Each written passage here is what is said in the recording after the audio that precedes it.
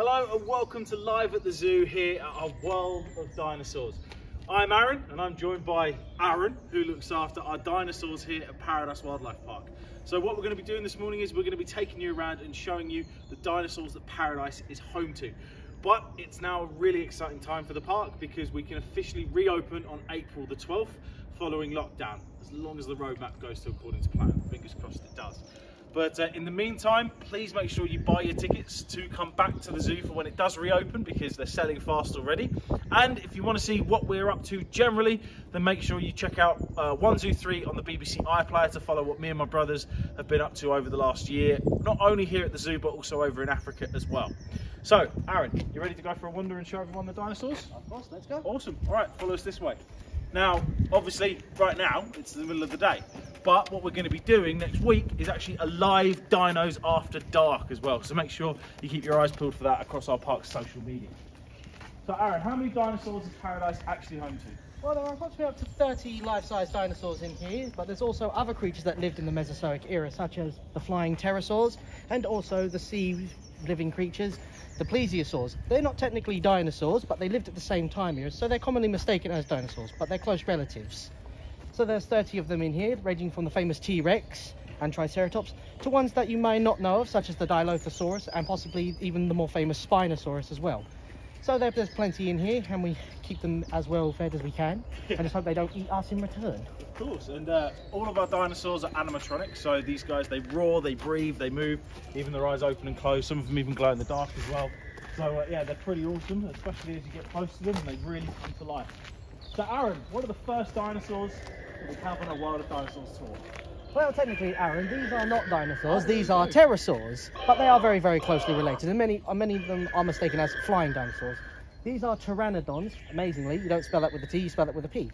Now, pteranodons are some of the most famous of the flying reptiles, but you can get many species, and they range from very small ones to this size, to ranging to huge flying ones, such as Hatzegopteryx, with a skull that is 3 meters long. You can imagine seeing that flying over. It's as large as a small aircraft. So absolutely huge. Flying ones here, and then we've also got the one on the outside over here as well. Also, a small fact about them is you notice they don't have any teeth in them. They have completely toothless beaks, and that's because the name means winged and toothless. And amazingly, that is actually more efficient at catching fish than a mouthful of teeth.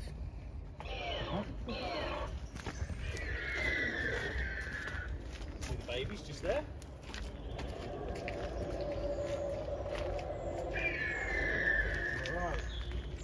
So obviously we wind our way through the World of Dinosaurs. You can see all the plant life as well.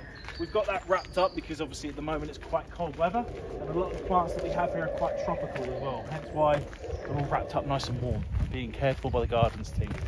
So as you can see just in front of us, we have our next dinosaur, and this one's a lot bigger than the ones we saw beforehand. Aaron, do you want to tell us a little bit about this one? This dinosaur is called Baryonyx. Now, the name Baryonyx means heavy claw. It was first discovered here in England. So dinosaurs lived all over the world. They don't just find them in America, they find them here in England. This dinosaur can get up to about 10 meters in length, so that's pretty large. Not the biggest, but it's still pretty large. And he has over 110 teeth in that mouth. He's related to a group of dinosaurs known as the Spinosaurs. This includes the famous Spinosaurus, which we will see later on. And these are believed to be pescivores, fish eaters. So they would have mostly spent more time in rivers and floodplains. And as you round the corner, already we've seen 2 really big predators. We're now going to see a giant herbivore. So Aaron, what dinosaur is this? Well, this dinosaur is known as armed lizard, Brachiosaurus. This dinosaur can approximately reach up to 13 meters in height, and that's just the height of straight upwards.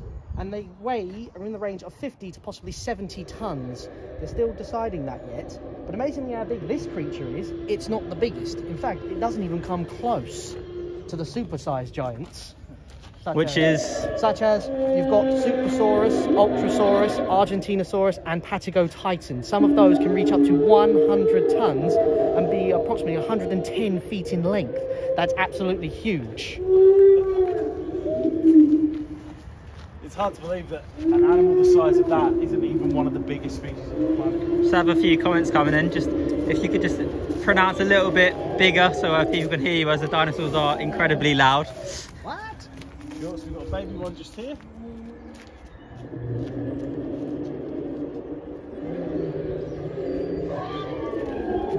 see, we're going to be circling back round to the dinosaurs that are on this side. You can just see some of the big predators over here. And in the middle, we have some more static dinosaurs as well. And this is usually where our Rex Express goes past. Okay, so we've looked at a lot of land-based dinosaurs. We're now going to look at a more aquatic-based dinosaur. So Aaron, what dinosaur do we have here? And Well, where might people recognise it from in terms of local, well, I say local legends, like native legends, particularly to Scotland? Well, here you have the creature known as the plesiosaur. Now that name means near reptile. When these were first found, they were believed to be dinosaurs, but when they took a closer look, they realised, oh wait, these aren't quite dinosaurs, they're a bit different. So they were dubbed plesiosaurs, meaning near reptiles. These have lived virtually all over the world. You'll find them anywhere. Most commonly found in the south coast of England in Lyme Regis, which is where they were first found. And if anyone's native to Scotland, you might recognise this thing because it's believed to be the creature known as the Loch Ness Monster, if you can believe it.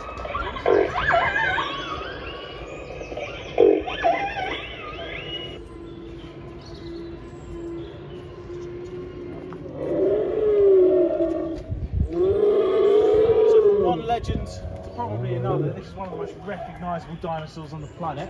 Aaron, what can you tell us about this one? Well, this, of course, needs no introduction. It is, of course, the famous Triceratops. That name means three-horned face. I guess you can tell that by the horns on its face.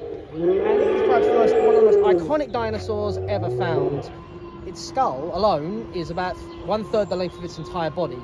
It was about 8 meters long and could possibly weigh up to 8 to 12 tons, they estimate. It could run about 15 miles an hour, and of course, is famously depicted as the creature that would take on a T-Rex if it dared. Yeah. Now, we've looked at a lot of real-life animals that did once upon a time exist, but we're now going to look at one that is a bit more fictional. Now, those of you who've been watching the Jurassic World franchise, particularly the last one, may know this is. Aaron, do you want to fill everyone in? Well, again, a dinosaur that needs no introduction. This is the famous Indoraptor. And of course, that's not a real dinosaur. As we all know, it's not real. It was genetically made in a lab. But it is based on the Velociraptor, so it has Velociraptor speed and agility and intelligence. But it was given the size almost of a T-Rex. Whether this was how big they could have got, we don't actually know, because they didn't tell us if it could grow any bigger. But it was programmed with an insane intelligence and was programmed to follow orders. So it could be a soldier, if you wanted that sort of thing. We didn't turn on you. Yeah, we've seen some pretty big dinosaurs so far. We're going to downsize a little bit now, and also again go from an animal that was strictly a predator to something that focused a bit more on a delicacy, I guess, for dinosaurs, based on the way that its mouth is shaped. One of the most odd looking dinosaurs that we have here at the park. Aaron, what species is this? Well, this, of course, is another famous dinosaur. This is an oviraptorid. Now, oviraptorid means egg thief. And that came from the fact that when it was first found in 1923, it was found upon a nest of eggs that they believed belonged to a different dinosaur. So they believe it was feeding on them. However, when we found the eggs again, we found they were baby oviraptors. So it wasn't a predator, it was a caring parent. But considering that we did find 2 unrelated embryos in an oviraptorid nest, it appeared they were egg thieves on some occasions. Not a very nice creature. So we've gone from an animal that would focus on stealing eggs to an animal that focuses on actually eating other animals once they're fully developed. And as you can see, there's a bit of an attack going on here. Aaron, what's happening in this scenario? Well, we have 2 dinosaurs in this. See, the one on the bottom on 4 legs is the famous Iguanodon. That means iguana tooth, and was actually one of the first dinosaurs ever named back in 1820. So that's quite a long time ago. On its back, you'll notice, is the famous Velociraptor. Now, you know that from the famous film Jurassic Park. Velociraptors were mostly found in Mongolia, but raptors have been found all over the world. They were up to 6 feet long, about the size of a wolf, and they could hunt in packs. They had quite large brains for their body size, extremely powerful night vision, and they had very powerful grabbing claws. So as you can see, once it jumped on the back and stuck its claws into you, you weren't going to get away. So that's not ketchup? No.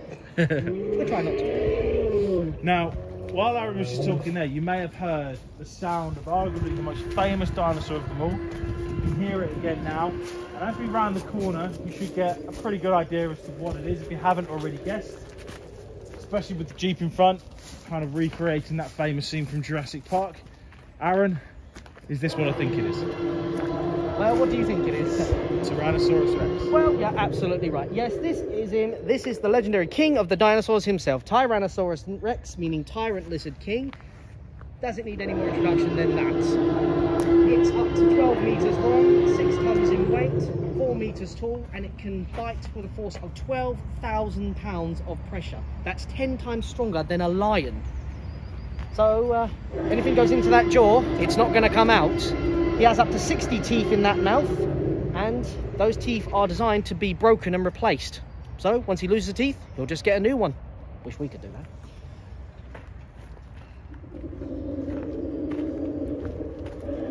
Now, even though the T-Rex was the most famous of the dinosaurs, and even though it was a very big predator, it wasn't the scariest predator of them all. That belongs to that title belongs to the next dinosaur we're going to see. And if you've seen Jurassic Park 3, then you'll know that this actually killed and ate the T-Rex. So Aaron, what dinosaur do we have here? Well, of course, as Aaron just said, if you've seen the film Jurassic Park 3, this is Spinosaurus, meaning spiked lizard. This is believed to be the largest meat-eating dinosaur ever found, with an overall length of 17 meters in length. That's 4 meters longer than a T-Rex. That's absolutely huge. It was also, as we said earlier, related to baryonyx. So, like baryonyx, it too was a fish eater, but it would have eaten very, very large fish. But that doesn't mean it wouldn't have turned away from a dinosaur if it had to. Very, very powerful creature. So thank you everyone for tuning in right now. Don't forget to like and share, and definitely visit us when we can reopen on April 12th. Yeah, you can book your tickets now online. It is pre-book only entry to the park when we do reopen. So the best way to go about that is to visit our website, which is www.pwpark.com. Now we're going from the biggest predator of them all to one of the most famous herbivores of them all. Aaron, what are these? Well, of course, looking at them, they're kind of obvious what they are. These are the famous Stegosaurus. And the most iconic feature of a Stegosaurus are, of course, those very large plates on their backs. It's long believed they were used for fend-off predators, but when you look, that doesn't quite make sense. Well, first of all, they're in the wrong place. I mean, a meat eater's not the smartest, but if it bit the Stegosaurus on the side, it could easily avoid the plates. But if you want to attack a Stegosaurus, you've got to try to avoid its second line of defense. Those 4 very large spikes, known as a thagomizer. And it was definitely used as a weapon for your found unfortunate allosaurs who kind of got the point.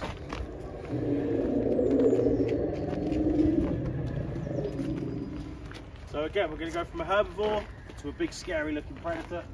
And this one looks like a tiny T-Rex basically. What exactly is it? Well, this is Carnotaurus. That name means meat-eating bull for the horns on the top of its head.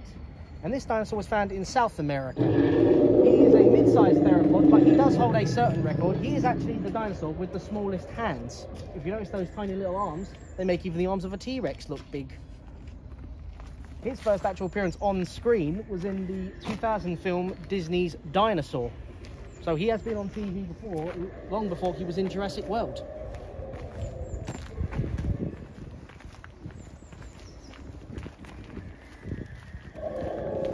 These guys look like they're ready to do battle, so what's going on here? Well, these are also famous dinosaurs. These are known as the Pachycephalosaurs. Now, Pachycephalosaur means thick-headed lizard, and you can see from the very large domes on the top of their head, that can be up to 10 inches thick of solid bone. So it's believed these two would have banged their heads together very, very hard, and evidence has been found from concussion marks found inside the skulls, showing that they did bang their heads very, very hard against each other. Yeah, now that's obviously a pretty unique feature to have, quite an armoured head. Oh yes. But what if you had an armoured body? That would probably be a little bit better, wouldn't it? Well, that's Speaking of armoured body, that's a dinosaur body that has just that, really. Yep. Like Aaron said, this is an ankylosaur. Now this is known as the tanks of the dinosaur world. That whole system you see on the back, that is armour, and that can be up to nearly 5 to 10 inches thick. That's most of the weight. So if you want to try and get through that armour, good luck. But if you come too close, then you've got that to contend with, and that is a tail club. And that dinosaur can swing that with up to 2 tons of force. So if that hits you, well, there's not going to be probably much of you left.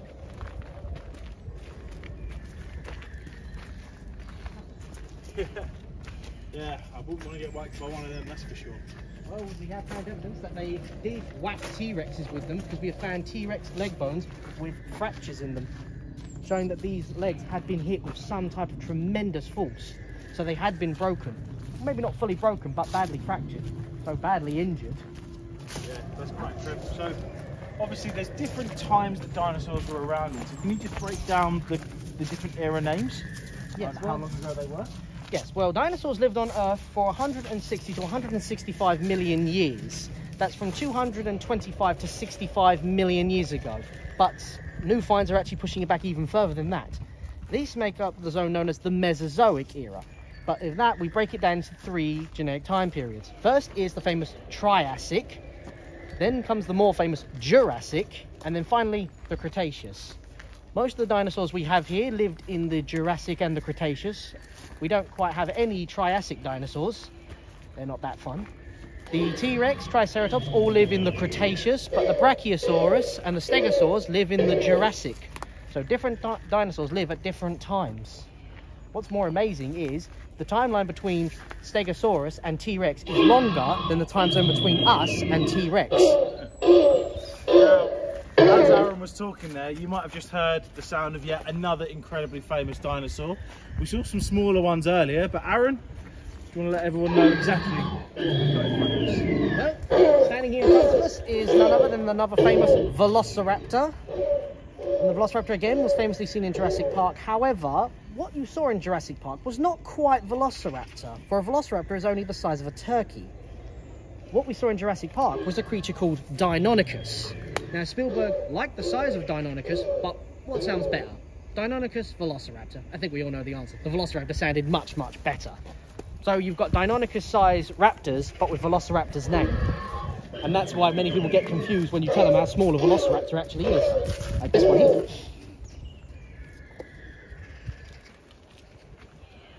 And coming to our final dinosaur, this one's quite unique because this one would have actually, well, sprayed its prey, I believe. Well, that or is... you're going to prove me totally wrong here. I'm sorry to say, I'm afraid I'm going to have to prove you totally wrong there, Aaron. That's another thing the films have just put in then. Yes, this of course is Dilophosaurus. Now this of course was seen in the film Jurassic Park, known to have spit venom at its prey and has this frill. However, sorry to burst the bubble, that was all made up for the movie. Dilophosaurus does not spit venom, however, and does not have that frill, but it was definitely not something you'd want to run into. It was a very powerful, fast, and had a powerful bite, so once it sunk its teeth into you, you weren't going to get away from it. And it lived in about the early Jurassic, so this is perhaps the earliest dinosaur we've got here. Oh, that's pretty cool. Awesome. Right, well, seeing the Dilophosaurus, that was actually our final animal of the tour, our final dinosaur of the tour. So I hope you guys have enjoyed learning everything from Aaron. Yeah. All of the information, because, you know, he's incredible when it comes to his dinosaur knowledge. Don't forget to come and say hi to him when you do come back to the park. As I said, we open on April the 12th. Fingers crossed, as long as the roadmap goes well. In the meantime, make sure you purchase your tickets to come back to the park through our website, because it's pre-book only. So go to pwpark.com to get your tickets. As you can see, he's giving Aaron a bit of a spray. And yeah, in the meantime, don't forget to check out 1 Zoo 3 on the BBC iPlayer, and also keep up to date with everything that we're doing at the park over our social media. The next time we're going to see our dinosaurs is next week. We're going to be doing Dinos After Dark, so make sure you tune in for that. But in the meantime, stay home, stay safe, and we look forward to seeing you soon. Take care.